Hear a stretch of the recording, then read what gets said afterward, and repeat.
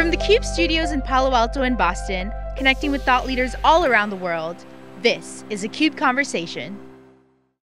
On June 23rd, the Wall Street Journal reported that Dell is exploring strategic options for its approximately 81% share in VMware. Both Dell and VMware stocks popped on the news. We believe that Dell is floating this trial balloon to really gauge investor, customer, and partner sentiment, and perhaps send a signal to the short sellers that, you know what, Michael Dell has other arrows in his quiver to unlock. In case you want to squeeze me, I'm going to squeeze you back. Who knows? Hello everyone, and welcome to this week's Wikibon CUBE Insights, powered by ETR. In this breaking analysis, we'll unpack some of the complicated angles in the ongoing VMware saga and assess 5 scenarios that we think are possible as it pertains to this story. As always, we're going to bring in some ETR customer data to analyze what's happening with the spending picture. Let's take a look at what happened and just do a quick recap. The Wall Street Journal story said that Dell was considering spinning off VMware or buying the remaining 19% of VMware stock that it doesn't own. The Journal article cited unnamed sources and said that a spin-off would not likely happen until September 2021 for tax reasons. That would mark, of course, the 5-year anniversary of Dell acquiring EMC and would allow for a tax-free transaction. Always a good thing. What's going on here? And what options does Dell really have? What does it mean for Dell, VMware, customers, and partners? We're going to try to answer those questions today. So first of all, why would Dell make such a move? Well, I think this tweet from Yaron Neymark, he's a portfolio manager at One Main Capital, it kind of sums it up. He laid out this chart which shows Dell's market cap. Prior to the stock pop, it's closer to 38 billion today, and the value of its VMware ownership, which is over 50 billion since the stock pop. But let me cut to the chase. Investors value the core assets of Dell, which accounts for around $80 billion in revenue when you exclude VMware, somewhere south of negative $10 billion. Why? It's because Dell is carrying more than $30 billion of core debt when you exclude Dell Financial Services, and it looks like a conglomerate owning the vast majority of VMware shares. Michael Dell has something like a 97% voting control. Core Dell is a low margin, low growth business. Some have complained that Michael uses VMware as his piggy bank, and many investors just won't touch the stock. So the stock, generally Dell stock, has underperformed. I've often said, even going back to the EMC days, that owning the stock of VMware's owner is actually a cheap way to buy VMware. But that's assuming that the value somehow gets unlocked at some point. So Dell is perhaps signaling that it has some options and other levers to pull. As I said, maybe trying to give pause to the shorts. Now, let's have a look at some of the ETR spending data and evaluate the respective positions of Dell and VMware in the marketplace. This chart here uses the core ETR methodology that we like to talk about all the time. For those not familiar, we use the concept of net score. Net score is a simple metric. It's like net promoter score, sort of. The chart shows the elements of Dell's net score. So each quarter, ETR goes out and asks customers, do you plan to adopt the vendor new? That's the lime green at 4%. Spend more relative to last year, more meaning more than 6%. That's the forest green, and you can see that's at 32%. Flat spend is the gray, meaning plus or minus 5%. And then decrease spending by 6% or greater. That's the pink, and that's 11% for Dell. Or are you replacing the platform? You see that's the bright red there at 7%. So net score is a measure of spending momentum, and it's derived by adding the greens and subtracting the reds. And you can see Dell in the last ETR survey, which was taken at the height of the pandemic, has a net score of 18%. Now we colored that soft red. It's not terrible, but it's not great either. Now, of course, this is across Dell's entire portfolio, and it excludes VMware. So what about VMware? So this next graphic that we're showing you it applies the exact same methodology to VMware. And as you can see, VMware has a much higher net score at 35%, which of course shouldn't surprise anybody. It's a higher growth company. But 46% of VMware customers plan to spend more this year relative to last year, and only 11% plan to spend less. That's pretty strong. Now, what if we combined Dell and VMware and looked at them as a single entity? Wouldn't that be interesting? Okay, here you go. So there were 975 respondents in the last ETR survey when we mashed the two companies together. And you can see the combined net score is 27%, with 42% of respondents planning to spend more this year than they did last year. So you may be asking, well, is this any good? How does this compare to Dell and VMware competitors? Well, I'm glad you asked. So here we show that in this chart, the net score comparisons. So we take the combined Dell and VMware at 27%. Cisco, as we often reported, consistently shows pretty strong relative to the enterprise data center players. And you can see HPE is kind of a tepid 17%, so it's got some work to do to live up to the promises of the HP-HPE split. We also show IBM Red Hat at 14%. So there's some room for improvement there also. And you can see IBM in the danger zone as we break that down, and Red Hat much stronger. But you know what? It's softened somewhat in the ETR survey since last year. So we'd like to see better momentum from IBM and Red Hat. It's kind of unfortunate that COVID hit when it did, as IBM was just kind of ramping up its Red Hat go-to-market. Now, just for comparison purposes, for kicks, we include Nutanix. Nutanix is a much smaller company, but it's one that's fairly mature. And you can see at 52%, its net score is much higher than the big whales. Now, we've been reporting for months on high flyers like Automation Anywhere, CrowdStrike, Okta, Rubrik, Snowflake, UiPath. These emerging companies have net scores, north of 60% and even in the 70% range. But of course, they're growing from a much smaller base, so you would expect that. Now, let's put this into context with a two-dimensional view that we like to show. Now, as you know, in addition to net score, that metric, we like to use so-called market share. Market share is a measure of pervasiveness in the data set, or essentially market share in the survey, and it's a proxy for real market share. So what this chart here does, it plots several companies with their net scores on the y-axis and market share on the x-axis. And you can see that we combined Dell and VMware together, and we plotted them in that red highlighted box just for comparison purposes. So what does this tell you about the competitive landscape? Well, first, everyone would love to be AWS. Microsoft too. We didn't plot Microsoft because they're so bloody dominant, they skew the chart somewhat, but they would be way, way out to the right on the x-axis because they have such a huge number of products and mentions in the data set, so we left them out. Now you can see VMware and Cisco are kind of right on top of each other, which is sort of ironic as they're kind of increasingly overlapping with their offerings in the marketplace, particularly NSX. And you can see the other companies, and for context, we've added a few more competitors like Veeam and Commvault, and they're in a pretty strong position as well as the combination of Dell and VMware. So let's start there.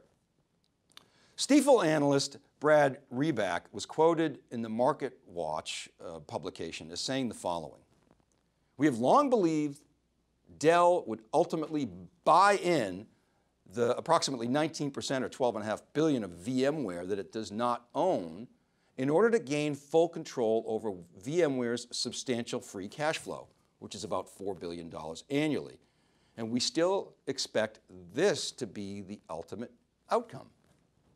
Huh. I don't know. I'm not sure about this.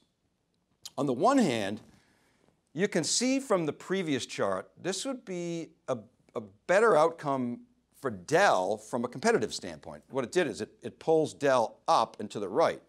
but perhaps not so much for VMware as it went down and to the left. And Dell would have to raise a bunch more cash to do this transaction. And what?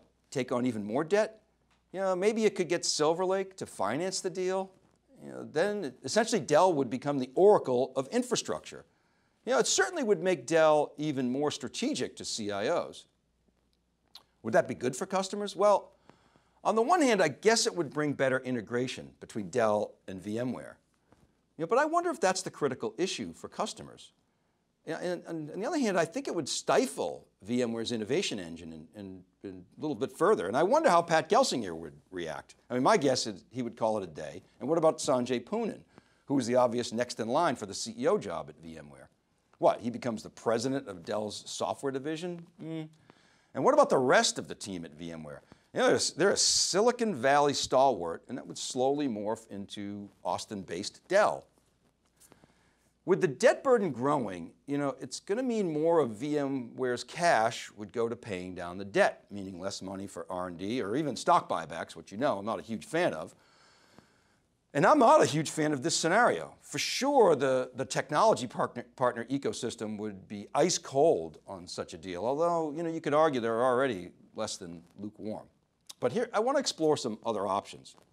So the next on the list is Dell could sell VMware to a private equity firm or a strategic. It could basically wipe out its debt and have some cash left over to sail into the sunset. That would be a big pill for someone to swallow. Even though Michael Dell has 97% voting power, I think there's fine print that says he has a responsibility to protect the interest of the minority shareholders. So to get approval, it would have to sell at a premium. That could be as high as almost $70 billion. Microsoft has the cash, but they don't need VMware. And Amazon, I guess, could pull it off, but that certainly is not likely, even if Google, who has the cash, were interested in buying VMware. Google would be the most likely candidate. It would give Google Cloud instant access to the coveted enterprise, but it's really hard to conceive. I mean, same for a PE company. 65 to 70 billion, they'd get their money out in 15 to 20 years. So I just don't see that as viable. All right, what's next? How about this scenario of spinning off VMware that the Journal reported? So in this transaction, Dell shareholders would get a bunch of VMware stock. There may be some financial wizardry that Tom Sweet, Dell's CFO, and his band of financial geniuses could swing. I can't even begin to speculate what that would be, but I've heard there's some magic that they could pull off to maybe pull some cash out of such a transaction. And this would unlock the value of both Dell and VMware by removing the conglomerate and liquidity hangover for Dell. And it would definitely attract more sideline investors into VMware stock. And Michael Dell would still own a boatload of VMware stock personally. So there's an incentive there. So this is interesting and certainly possible. I think in a way it would be good for VMware customers. VMware would get full autonomy and control over its destiny without Dell bogarting its cash, so it could freely innovate. Dell would become probably less strategic for customers, so I don't think that for Dell EMC buyers, the technology ecosystem partners like HPE, IBM, NetApp, et cetera, they would like it more, but they were already kind of down the path of looking to optimize VMware alternatives. So, think about Cisco. But, I think for VMware customers, okay. I think for Dell EMC customers, not so much. Now, what about the do-nothing scenario? I think this is as possible as any outcome. Dell keep chipping away at its debt, using VMware as a strategic linchpin with customers. Sure, they continue to pay the liquidity overhang tax, and they'll frustrate some shareholders who are going to remain on the sideline, but that's been the pattern anyway. Now, what about delevering some of the VMware ownership? So the more I think about it, the more I like this scenario. What if Dell sold 20% of its VMware stake and let's say raised, I don't know, $10, $12 billion in cash that it could use to really eat into its debt burden? A move like this, combined with its historical debt pay down, could cut its debt in half by, say, 2021 and get the company back to investment-grade rating, something that Tom Sweet has aspired towards. This would drop hundreds of millions, if not $1 billion, to the bottom line. and it would allow Dell to continue to control VMware. What I don't know if there are nuances to this scenario. In other words, does dropping ownership from roughly 80% to about 60% trigger some loss of control or some reporting issue? I'm sure it's buried somewhere in the public filings or acquisition docs, but this option to me makes some sense. It doesn't really radically alter the relationships with customers or partners, so it's kind of stable. VMware maintains its existing autonomy. It even somewhat lessens Dell's perceived control over VMware, and it attacks Dell's debt burden. Yeah, it's still a bit of a halfway house, but I think it's a more attractive and, as I said, stable option in my view. Okay, let's talk about what to look for next. It looks like the stock market is coming to the reality that we are actually in a recession, although it appears that NASDAQ is trying to ignore this. Or maybe the market's a little bit off because they're afraid Joe Biden's going to win the election and he's not going to be good for the economy. We'll see. We'll see what the economic shutdown means for tech companies in this earnings season. ETR's next survey is in the field, and they're going to have fresh data on the impact of COVID going into the dog days of summer. Here's what I think. Let me give you my preview, and we'll see in a few weeks how accurate it is. I believe that tech spending is going to be soft broadly. I think it's going to especially be the case for legacy on-prem providers, and I expect their traditional businesses to deteriorate somewhat. I think there's going to be bright spots in tech for sure, the ones we reported on. Cloud, yes, absolutely. Automation, I'm really looking closely at the battle between the two top RPA vendors, Automation Anywhere and UiPath. I think there's a really interesting story brewing there. And the names that we've been pounding, like Snowflake, the security guys like CrowdStrike and Okta and Zscaler, I think they're going to continue to do very well with this work from home pivot. We also expect Microsoft to continue to show staying power, but because of their size, they're exposed to soft demand pockets, but I think they continue to be very, very strong and threatening to a lot of segments in the market. Now for Dell, I think the data center businesses continue to be a tough one despite some of the new product cycles, especially in storage. But I think Dell is going to continue to benefit from the work from home pivot, as I believe there's still some unmet demand in laptops. We're going to see that, I believe, show up in Dell's income statement in the form of their client revenue.